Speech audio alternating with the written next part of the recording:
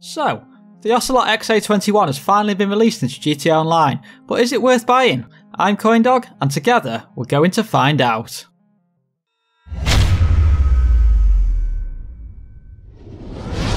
So this full review is going to be split into 5 categories with a score of 10 given for each. This will then give us a final score at the end. So let's start with the design of this vehicle. So the XA-21 has a really nice look about it with sleek lines and an aggressive stance from certain angles. However, in my opinion, it does not stand out from the crowd of supercars we have in GTA today on looks alone. The rear end of this vehicle is based off a Jaguar CX-75, which was a concept hybrid vehicle announced several years ago.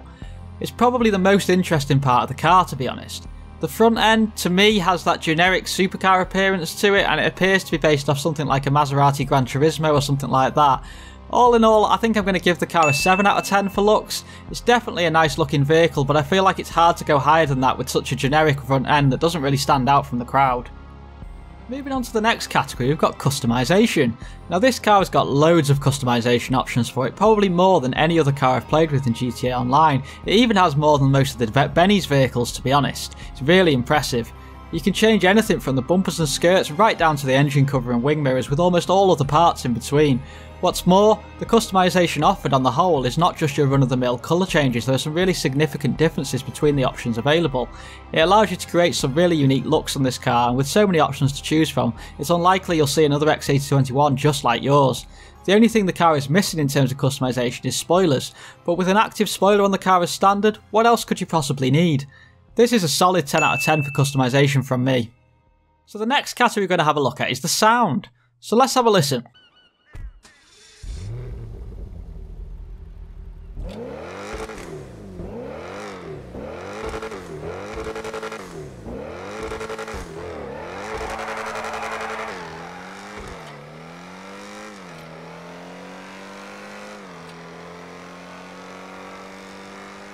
It sounds pretty good to me with that growl at lower speeds and the revving. The top end noise sounds a little bit strange, but overall it's got quite a nice sound to it. I think I'm going to give it a 9 out of 10 for the sound. So now the category that many of you will be interested in the most, and that is performance. So some of you have been on my channel for a while now will know that I used to do 3 tests for each vehicle, and I've got some plans for this going forward which I'll work on between now and the next DLC. For this video review, however, where we're just giving an overview of the car overall, we're just going to be doing one performance test around docked points. So let's get this out of the way immediately. This is a quick car. I don't think there's any other car that sticks to the road quite like this one does. It's so planted it's unreal. The turning on it is super responsive, but it doesn't really oversteer or understeer. It's just beautifully balanced in almost every way. The area I feel it does lose out a little bit is in acceleration out of corners and in ultimate top speed. It almost feels like it doesn't downshift enough sometimes, which leaves you in too high a gear to get the acceleration out of the corner you would expect, and the top speed is average at best. All in all though, I'm really impressed with this vehicle, and as you can see from the clips here, it's just eating this track up for breakfast. The lap time this car gets is by far the quickest I've taken around this circuit by 0.6 of a second. It's one of the only cars to get into the 58 second window, with a 58.2 second lap time. The Wagner that I've tested as well, just for the purpose of this video for a comparison, managed to get a 58.8. In terms of a rating, my immediate thoughts were it's got to be a 10, but when you consider the weaknesses it does have, which will put it at a significant disadvantage on quite a few tracks against other supercars, I think a 9 is a fair rating. It's not unbeatable, but it is way up there in the top tier of supercars we have. The final category that we're going to be looking at is value for money. Now on first glance, people are going to say that this car is way overpriced and not worth the money at all, and whilst I can understand that viewpoint, I don't fully agree with it.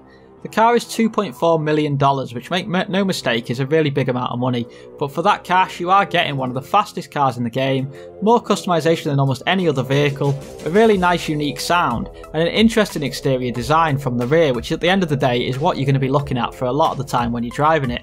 My personal opinion is that perhaps slightly overpriced, perhaps closest to $2 million would have been a fair price for it, but it's not in the way overpriced category in my book. I think I'm going to give it a solid 8 out of 10 for this.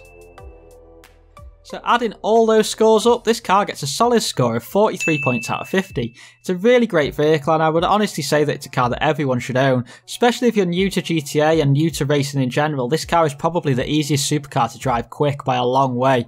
And I find it really hard not to recommend it to you guys, to be honest.